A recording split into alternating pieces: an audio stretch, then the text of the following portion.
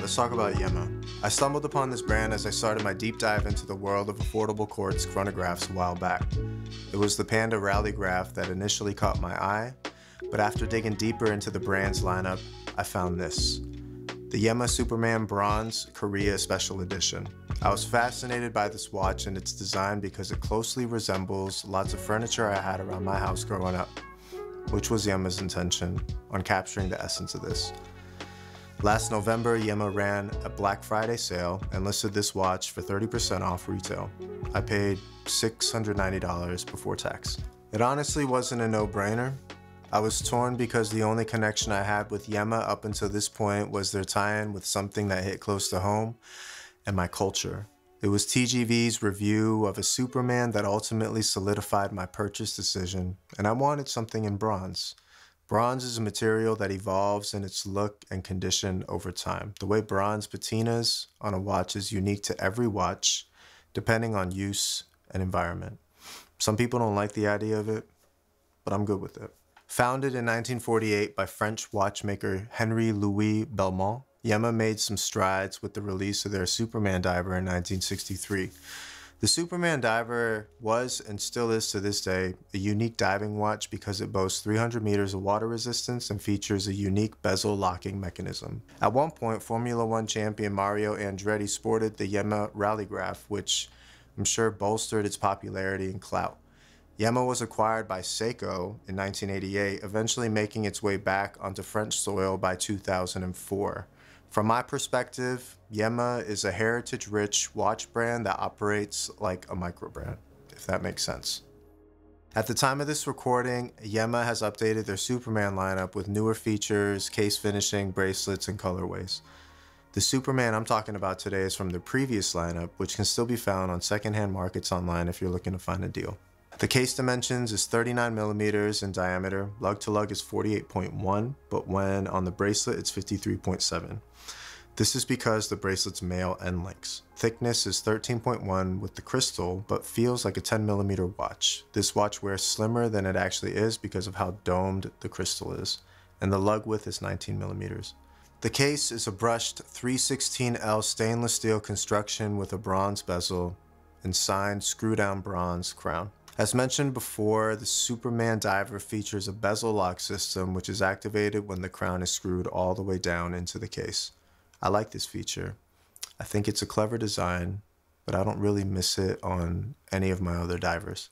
The lugs are drilled for easy strap swaps, and the crown guards flow nicely from each lug, tapering down as it gets closer to the crown. Despite the very pronounced crown guard design choice, I never have any issues accessing the crown to adjust the time. The screw-down case back features Yema's logo front and center and is nicely embossed. Standard text surrounds the outer edges of the case back in a basic sans serif font, but one very special text feature is the use of Hangul or Korean text, which says Daehanmin국, which translates to Republic of Korea. The dial color is a deep mahogany inspired by the wood stain used in Korean Tancheong architecture. The Yema logo and text are painted in gold to match the bronze bezel and handset, along with a gold painted minute track along the outside edge. The indices are symmetrical and borderless. Each is loomed with the color green and contrasts nicely with the deep burgundy dial.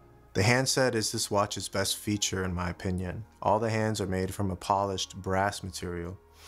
The minute hand is an arrow shape, the hour hand is a sword shape, and the second hand is a shovel shape. That's a tongue twister. All the hands are loomed for easy legibility in mixed lighting conditions, but I will say the loom doesn't last that long. The coin edge bezel is made from bronze with embossed indices and Arabic switching every 5 minutes. There is a loom pip at the 12 o'clock.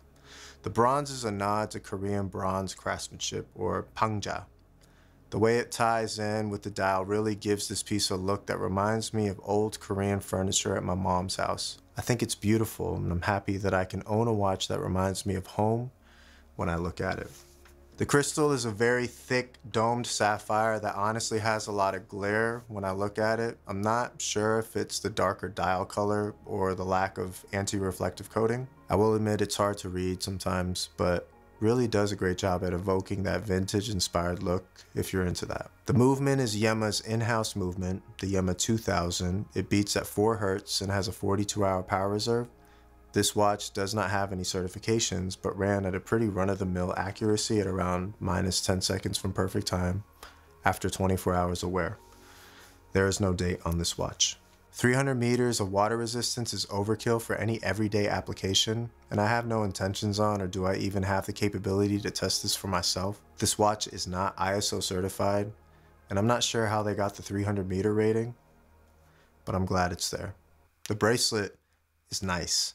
It tapers down to 16 millimeters and features solid end links and a milled clasp. The clasp itself feels tight and clicks in with confidence. The H-Link bracelet is brushed and finished immaculately. I was surprised when I pulled this out of the box at how smooth the bracelet felt, and still feels to this day. The bracelet features a pin system and sizing was very easy. The bracelet does have male end links, but I don't have any issues with that. It wears comfortable on my 6.5-inch wrist. Overall finishing of this watch is great.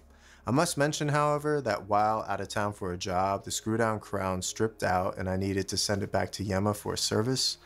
The whole process was easy peasy, and they got my watch back to me in like 3 weeks.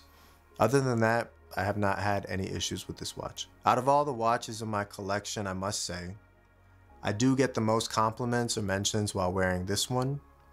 This watch was released in 2022, but honestly looks and feels like a vintage piece. I utilize this piece as an everyday and sometimes as a dress diver for certain occasions. Okay, so who is this watch for? Say you're just getting into watches and you come across Tudor's Black Bay 58 and fall in love, like most of us did. Looking at the sticker price of the Tudor Black Bay 58 could be jarring, especially if you've never even thought of spending that much money on a watch before. For my one watch collection peeps, I would say keep saving your money and buy that banger that you can wear every day for every occasion. But if you're someone like me and like some variety, I would honestly give Yema a shot, especially if you're into that classic looking vintage inspired dive watch. This is a great conversation piece and it'll help you save some money to add other watches to your collection. I appreciate all the support. If you like this video, do all the things, please like and subscribe, bell icons, whatever it is, and I'll see you on the next one.